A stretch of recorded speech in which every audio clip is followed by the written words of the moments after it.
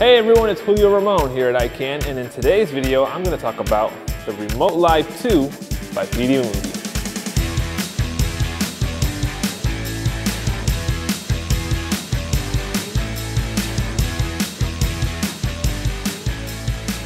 So what I have here is the Remote Live 2 lens control system, and when you compare it to the original Remote Live, the new system is lighter, stronger, and more compact. The new system now uses the impressive Remote Air Pro motors and is available in a single or dual channel option. Each control unit has a focus dial, while the dual channel option has an additional rocker switch. Each unit has a clamp located on the back that is designed to fit around most crossbar and handles, such as what you would find on a gimbal or a tripod. Okay, so now I'm going to show you how this system works. I have here a Canon 5D with a Rokinon Cine 35mm lens, and I'm going to show you how easy it is to mount and how quick it is to start it up. So first what I'll do is I will grab our first motor, slide this into place. Now I will mount this motor onto the iris ring.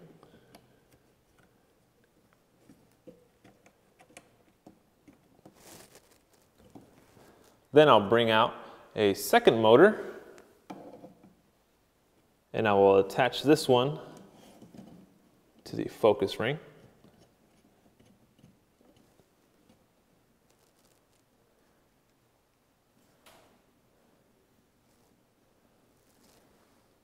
So now that I have two motors set up, I'm going to take the control unit and attach it to the tripod handle. So I'll turn that around. Now I opened up the clamp. So what I need to do here is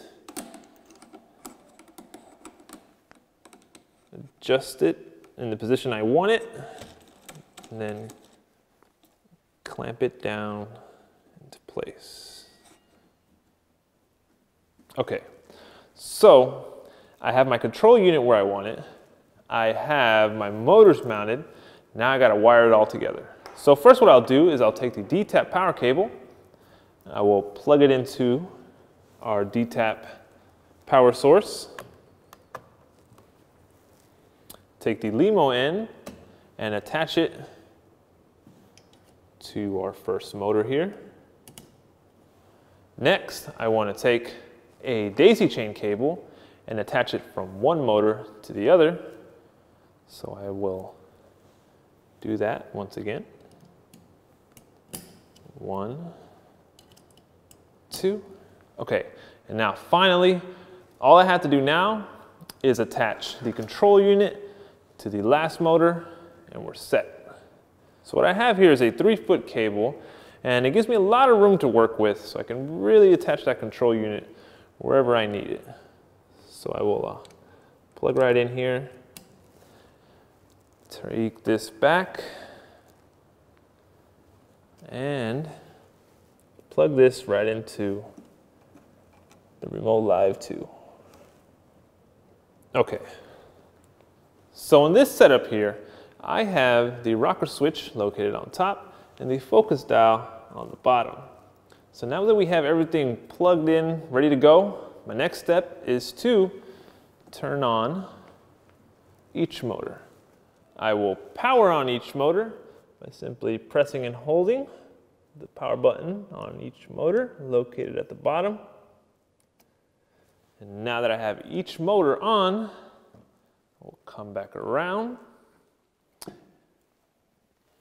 So as you can see here on the control unit, we have 2 buttons and 2 indicator lights.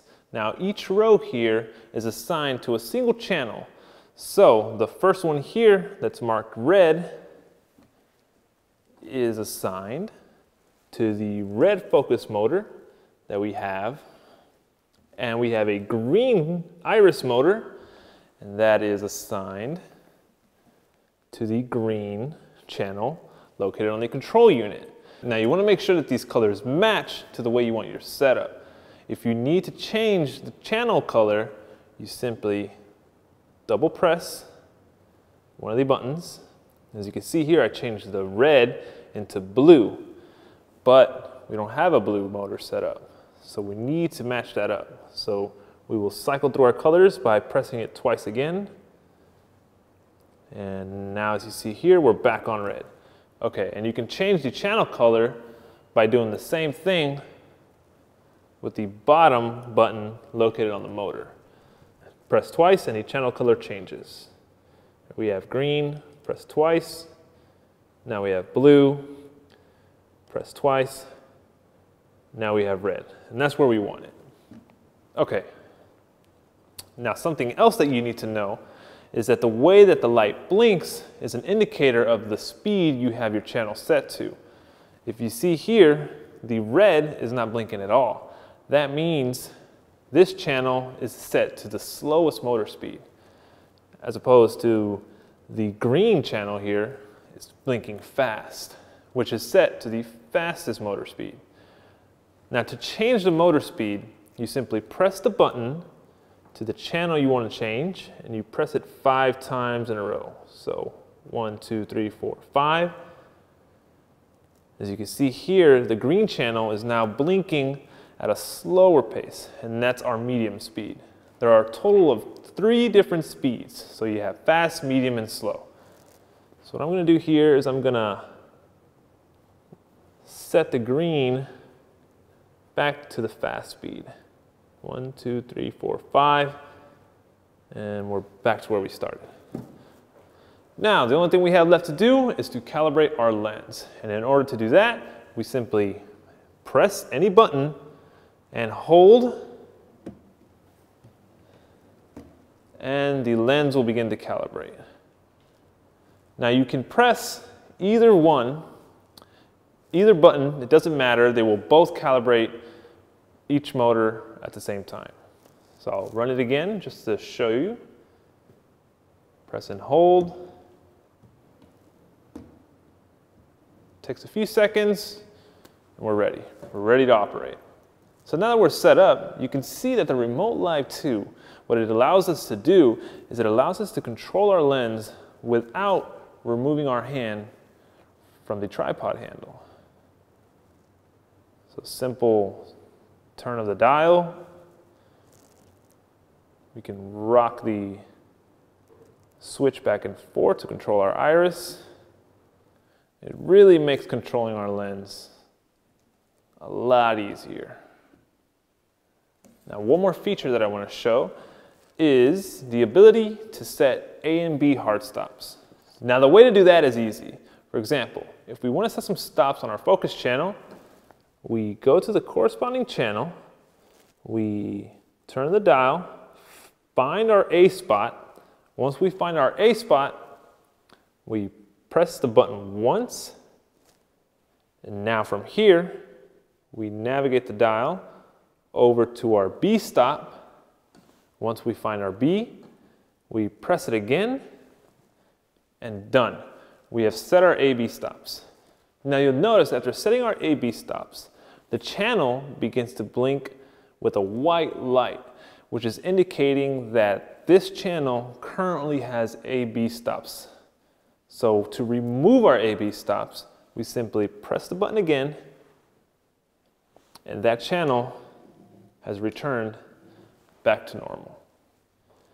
The Remote Live 2 is truly a unique device that can be adapted to many different types of shooting situations.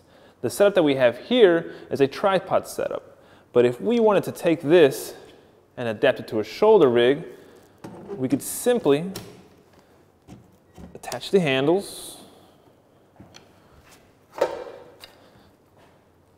attach our shoulder pad,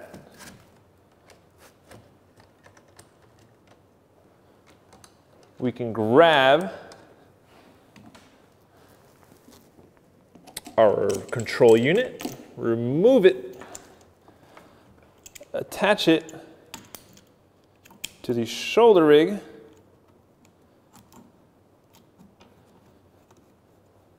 and just like that, we are using the Remote Live 2 in a mobile situation like a shoulder rig. And this could be adapted to many different types of systems. You can even adapt this to a Steadicam, a gimbal, or anything else you can come up with. Now for more information on the Remote Live 2, whether it's the dual channel or single channel system, visit us at icancorp.com.